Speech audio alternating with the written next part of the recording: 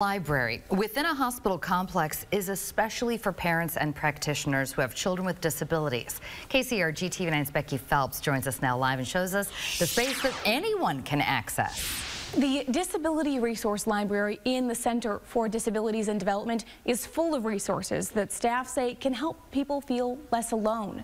It operates a lot like a standard library. Anyone can come in and check out a book for free.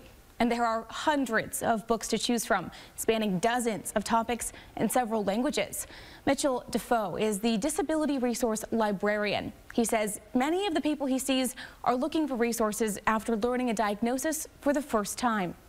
This is a place that all people are welcome to visit, and I am always excited to see anybody who does decide to visit our library.